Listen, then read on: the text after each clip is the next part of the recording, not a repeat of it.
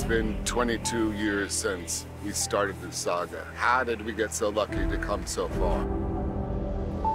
This family is ready to come back together. It's a dream come true. I mean, it's definitely bucket list for sure. Boom! We're at the apex of this franchise. Fast. The heart and soul of the Fast and Furious franchise, boots on the ground, on location. The more movies we make, the bigger they get. We continue to outdo ourselves. Because we owe it to our fans. The enormity of everything hits you like a right hand to the jaw. You still know how to drive?